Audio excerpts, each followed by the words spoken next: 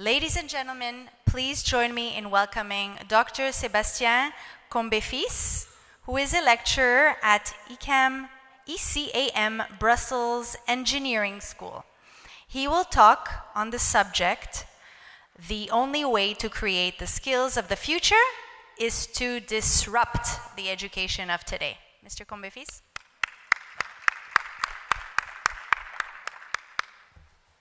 Hello, everyone. So, thank you for the introduction. So, just a little bit about me first. So, as it was said, I am teaching in a higher education institution for future computer science engineers. That's my main job, I would say. And then, besides that, I'm also involved in one non-profit organization that tries to teach computer science concepts to pupils from primary and secondary education to make them more aware of the digital skills. And a last point, I'm also working as the head of advisory board of a private company whose goal is to create IT challenges that will connect together students, IT professionals, this is companies, and academic world. And in this company, what we are doing is we create IT challenges. So the questions are created by academic people and by people from the industry. And we are proposing the challenges to the students that will participate to the challenge and then will come to the headquarters of the company and meet the people who are working there, the human resource people, etc., just to make them aware and to create the link, the important link, academy, industry, student. So, that was a little bit about me. Then I will move to the topic of this keynote, which is creating the skills of the future. How to do this? Maybe by disrupting the education system. So first, let me just illustrate you what I will talk about with a simple story. Let's imagine, imagination is one very important skill for the future. Let's imagine that we have a classroom here, that I am the teacher of the classroom, primary or secondary classroom. So, I am the teacher of the room and I have some students there. I arrive in my class and I start my class. Okay, hello everyone, I'm your new geography teacher, and today we will, Brian, please, Brian, keep calm, the lesson started. Thank you, Brian. So I'm your new geography teacher, and today we will talk about our country, United Arab Emirates, UAE. And Brian, please, your phone, put it in your bag. No phone in my classroom. Thank you, Brian. So, UAE, a big country, you know, the capital is Abu Dhabi, the largest city is Dubai, and you have about 9 million inhabitants in this country, etc., etc., etc. Then, some days later, okay, it's again the geography course, the teacher is arriving in the room, and just to check, to evaluate, to measure if the pupils learned something from the previous course, he's asking to the class, okay, I will ask you some questions. And of course, since the teacher is a little bit angry against Brian, he will ask Brian some questions. So Brian, please, do you remember what I told you last time? Can you tell me what's the number of inhabitants of UAE? So now I am Brian. Yes, teacher. Wait, teacher. UAE is exactly 9,599,353 inhabitants as of the 2018 estimates, teacher. It's something that we can observe today in classrooms, and it's a big contrast. The contrast between education 1.0. You have a teacher in front of a classroom, 25, 30 pupils. It's the same anywhere in the world, in the general global standard education system. But the real world is Industry 4.0 world, with the new technologies, robots, machine learning, artificial intelligence, and a lot of things like that. And so there is a gap there. The pupils are living in today's world, 4.0. Education, teachers are still in the 1.0 world. So there is one first observation that we can do. The second observation that we can do is this digital disruption. And you heard about it previous days. Today you have this digital gap. The teachers do not understand new technologies. Pupils, students are living with this technology, are born with this. You heard yesterday about this Generation Y, Generation Z, and we also have today the next generation, people who are born starting 2010, which is the Alpha generation. So if we want to invent the education of the future, we have to understand how these pupils are working, are thinking. We cannot change them, so we have to adapt to them. So this digital gap is the first important thing to observe, and the second one is this extended consciousness. Today, everything is not anymore just in the brain. You have access to a lot of information through smartphone, through internet, through the cloud. And so, why do we still teach to pupils what's the number of inhabitants of a country in a geography course? We don't have to teach that to them. We don't want them to remember this. They can have access to the information elsewhere. What we have to teach them is how to access this information, how to check if it's precise information. We have to teach them why it's important to know the number of inhabitants of a country, if it is, of course. So that's the skills we have to teach them. We do not need anymore to teach them some facts. They have access to this in what we call this extended consciousness. So that's two observations, important observation. The education 1.0 that should change, and this digital world that is here. We cannot change it. We don't have, I think, to change it, but we have to adapt to it as educators. So, the future skills. We don't know what will be the future. Of course, the future will be completely uncertain. What I can say here, I just take a quote from Malcolm X, education is the passport to the future, for tomorrow belongs to those who prepare it for today. So it means that when we educate our pupils, what we have to do, the skills that we have to give to them, are exactly the skills that will help them to create this future. That's what we have to do. That's what we have to identify. Of course, it's not an easy question. I don't have an answer to this, but we already heard a lot of skills during this conference: creativity, imagination, leadership skills, communication skills. These are the interesting, the important skills. For the rest, they have access to the extended consciousness. They don't need to learn all these. Do you still need to know how to do multiplication table in primary school? No, you have online tools that will do it for you. You just have to understand what are multiplication, what are they used for.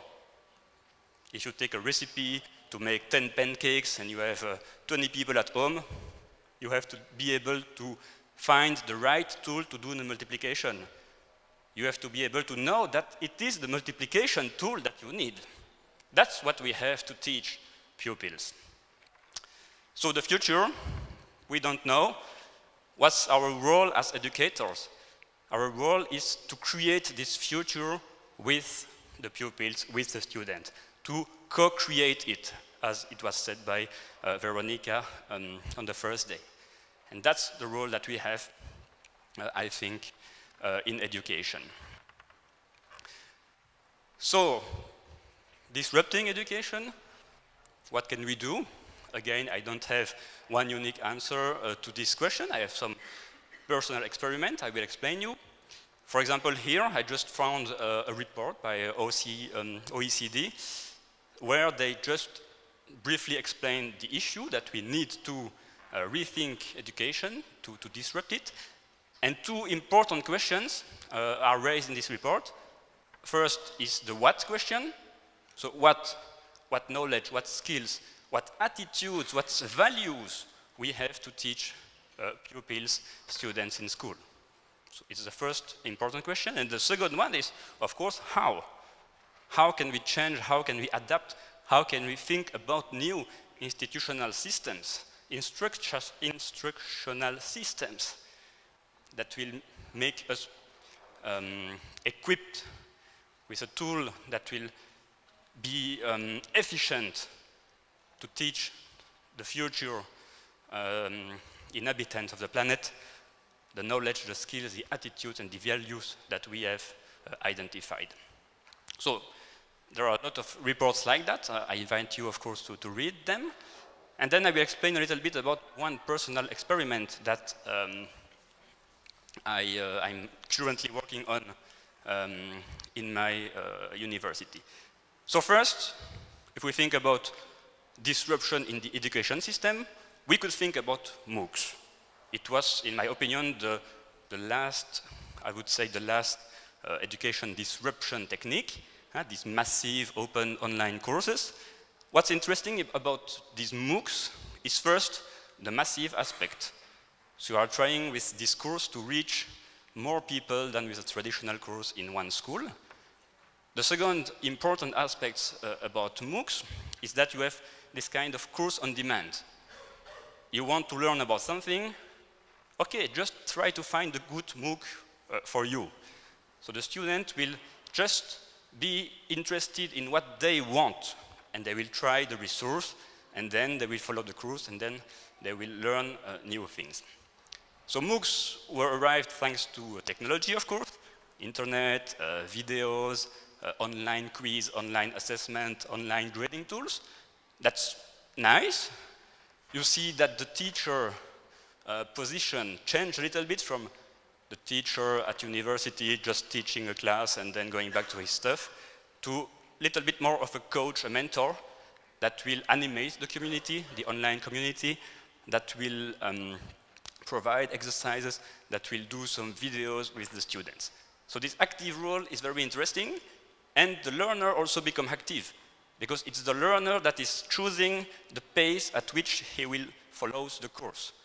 It's not just, I have 2 hours a week of a course. Oh God, it's at 8 a.m. in the morning, it's Monday morning, I won't go. I prefer to work at night. Okay, with the MOOC, you just work at night. So that's, for me, the more recent disruption. It's not enough, so we have to do other things. Let me just explain you what I am trying to do in my school. So technology is just a tool. That's important to remember. In terms of getting the kids working together, motivating them, the teacher is most important. So the teacher won't disappear. Schools, in the sense of a place where you can learn and where you can be accompanied, teach, coached, will stay. But maybe it will change its form. Maybe we won't have one teacher in face of 25 or 30 students in a classroom. Maybe. So it's the future. It's our role to think about it.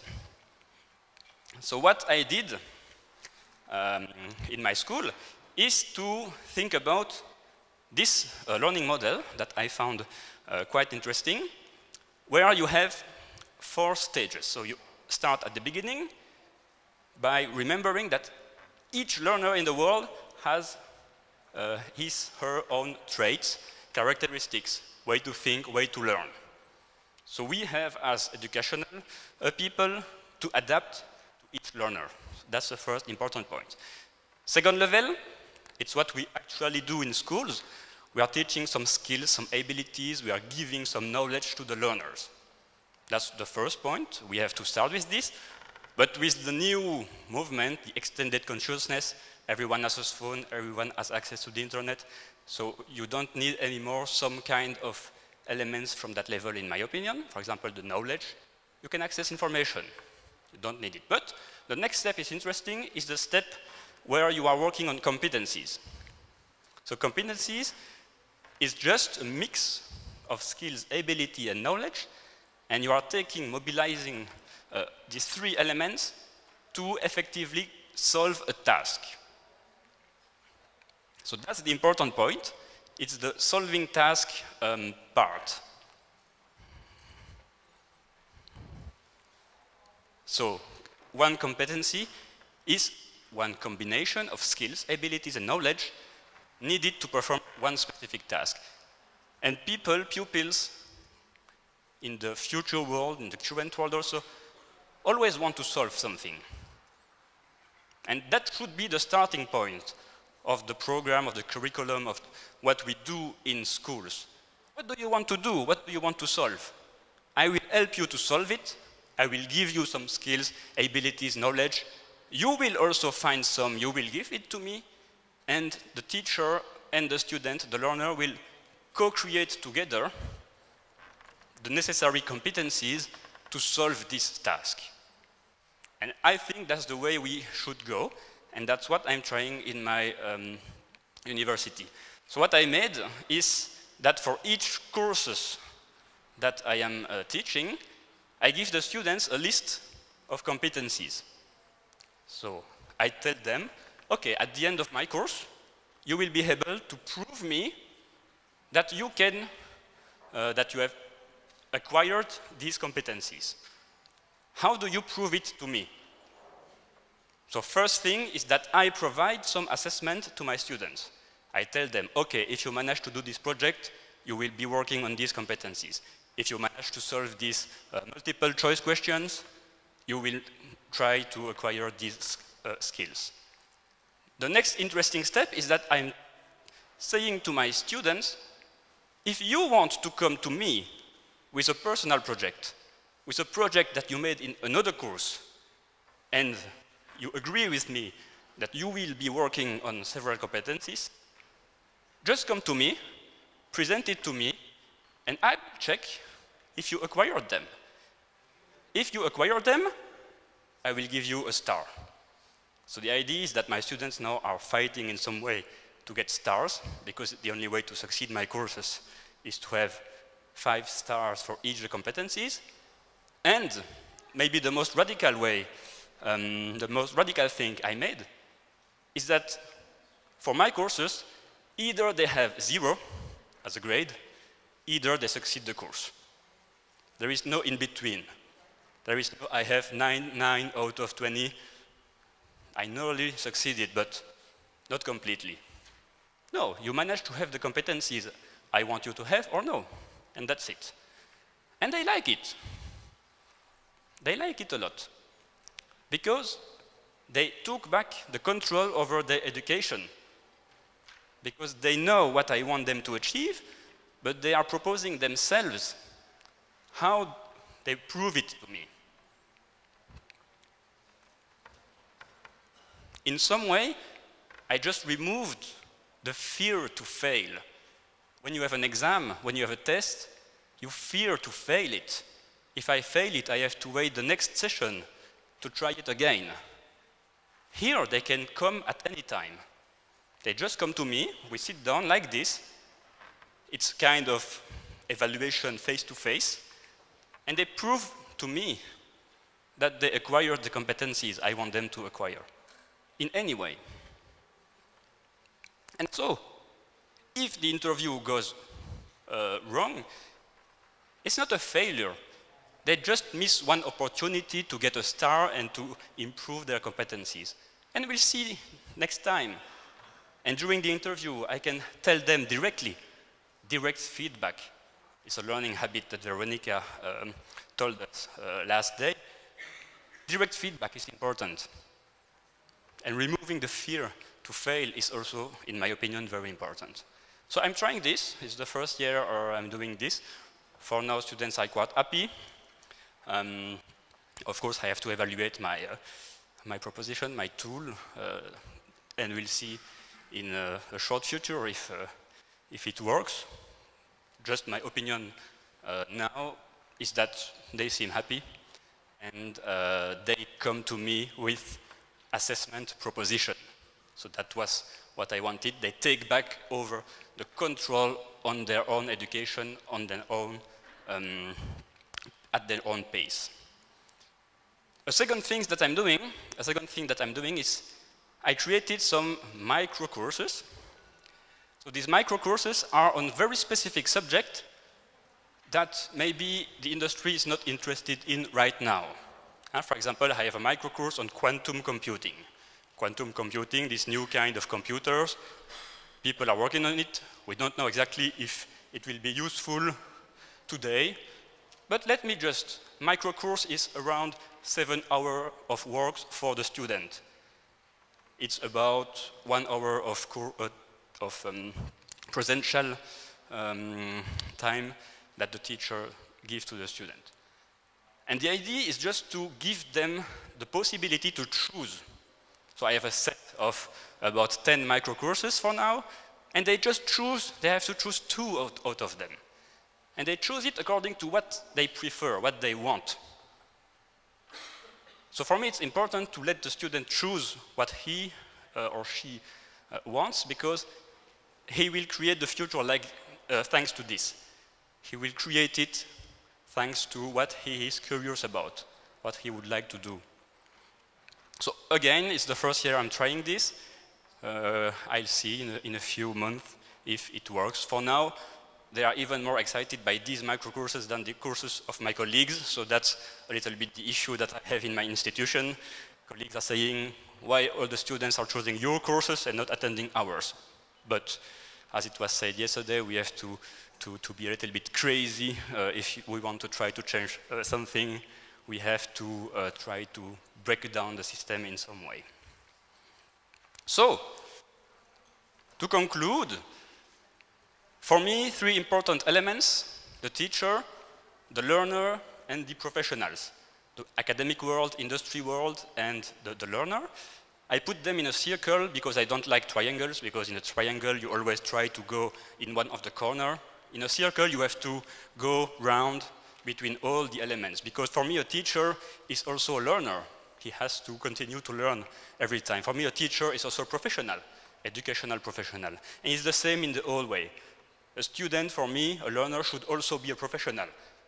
Being a student is a work.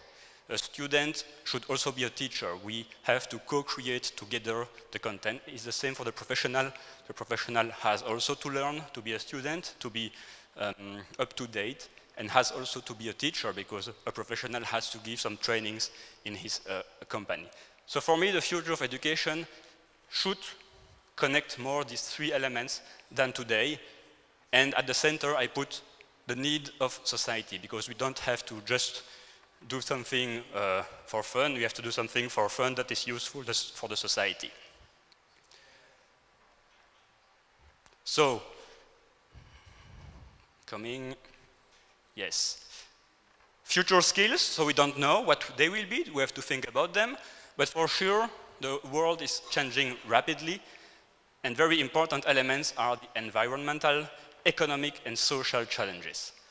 So for me, the future skills we have to think about, in addition to some creativity skills, leadership, communication skills, is how to equip the young people of today with skills that will help them find solutions to environmental, economic, and social challenges of the world. The end of pure knowledge, I told you about this. You have a smartphone, you have access to information. You don't need to learn anymore these. You need to understand what you are doing. Future school, more focused on the learner, more individualized, more personalized, and with a sense of responsibility to participate in the world. The tasks you want to solve are tasks that should help the world go better. In some way, the end of vertical education, by vertical education I mean you go to primary school, secondary school, high school, specialized school, PhD, and you are already 25, 30 years old, and then you start to think about, what can I do now? What will I do? I'm just exhausted, I want to sleep 2 years, and then I will maybe think at what I will do. No, we have to be more personalized, and we have to give the tools as fast as possible to the young people so that they can help us to solve the challenges for the future world, for their worlds in some way. So, that's it for my presentation. I hope I gave you some insights and things to think about, and thank you for your attention.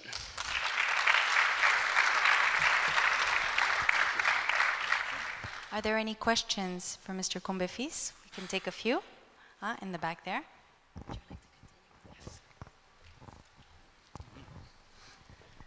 Thank you very much for this good presentation. I have two remarks. One is to disrupt the education of today. What you said is, in my view, not a disruption. It's a reformation, continuation. Disruption means you make really a break. What you said is not a break. Is a good and nice and important further continuity. So I think we need to be a bit careful. The word disruption becomes so fashionable that it becomes meaningless very soon, I think. But my main point is, the future is to disrupt the education of today. I would challenge the skills of the future. One of the skills I think we need in the future is to live in situations or to survive in situations where technologies are not available. We all know, and I made this test with students in India, in Bangalore a month ago, and in Moscow 6 weeks ago. Imagine you have no mobile phone for the next 6 days. What do you do? Imagine you have the satellite was hacked, which provides you with all the information you depend on. What do you do? So this kind of exercise means we need then to develop the skills without dependency on these technologies. It's not at all against the technologies. They are very important, but we depend so much now on it that it becomes a danger. That's, for me, the skills of the future that we have to learn. What is your answer on that? I completely agree with you about the fact that without technology, we will be lost. Maybe we will be able to tackle it, but young people today will be completely lost because they are not trained to live without it. They don't even they are not able to imagine what would be the world without access to internet and technology. I went to a meeting a few days ago, and the topic was, if I just put an electromagnetic bomb on the world, it's a bomb that will kill everything that is electronic. How do we react to this? So for me, it's part of the social challenges of the world. Access to education, access to all the information, to the knowledge, to the skills that we need to survive, just as you said. So it's not only relying on technology. What I said is that technology is here. So for now, we have to use it to help the younger people to educate themselves with technology, but of course in the social part, I don't have the time to explain everything here in my opinions about everything, but you have to think about also what would happen, of course, if there is no technology. About the environmental issue is the same. We have to equip the young people today with the skills so that they will be able to think about, if we continue like that and if we have a complete climate disaster, what will be the solution to this? So it's also very important. And about the disruption, I completely agree that I just gave some insights to new way to learn. For me, we can go even further. For me, for example, as I said, people get educated to solve tasks, to solve issues of the world, of industry in particular. So maybe we have to take the need of industry, maybe we have to build our schools not in the vertical way, as I explained, but taking competencies from the industry that they need, putting them on a table and ask to each student, okay, what do you want to work on? And we, as educators, we are good at building material to learn things. So for example, we could take a set of competencies that a company asks, and we built a course just for these competencies, and then the students that is interested in this will come and work on these competencies with the teacher. Okay. Yes, Sebastien. I really liked your keynote. It was really inspiring. One thing though, I'm not completely agreeing with you, and that's about the need for knowledge. Because of course you work with students and they had their primary and secondary education already, and they're motivated to come to your classroom. So I can see that it really works in that situation, but that's because they had already some skills and knowledge that you could use and that they could use to learn more. So what's your opinion on that? The need for basic knowledge, maybe? Of course. So if you remember the triangle that I showed, the first layer, second layer, sorry, is very important. The first layer is the trait and characteristic. Everyone has its own, her own trait characteristic. We can't do anything about this. Then, of course, you need the first layer. You need, at some point, some basic knowledge.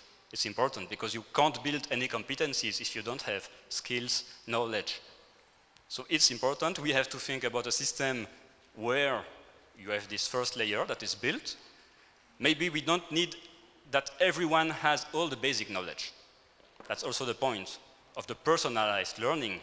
Do we need people to do 6 years of basic education before getting them to the next level and try to solve interesting tasks for the future? That was my point. So I have a question here.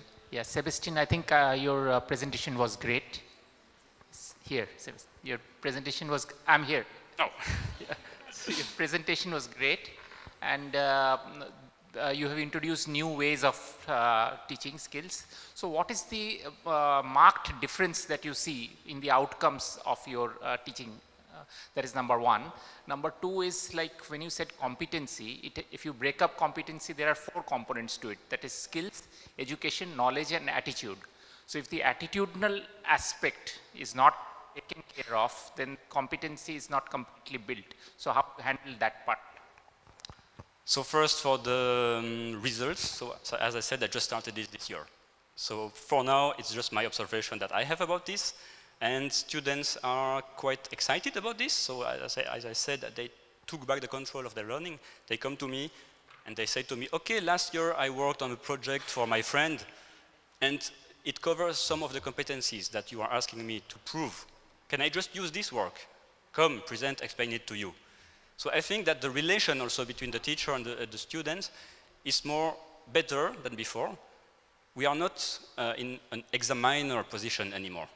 It's more like a discussion with the students. So that's everything I can say to you just now. So if you're interested in future results, please let's contact, and can send you some result in the future. Okay. One more question, please. Just a second part, it was the attitude. Evaluating it should require you to have some competencies about it. So for now, since I'm in the master level, I have my competencies more technical. So of course, we can in some way add some competencies in the system and require the students to work on them. And since you have these private, I would say one-to-one interviews, it's maybe the point where you can evaluate this. For example, is the student able to correctly lead an interview? That should be an attitude position that you can try to measure in this way. Some ethical issues, for example, you could have one competency which is the student able to talk about some ethical issues and give some correct arguments? One last question. Hi, it's me here.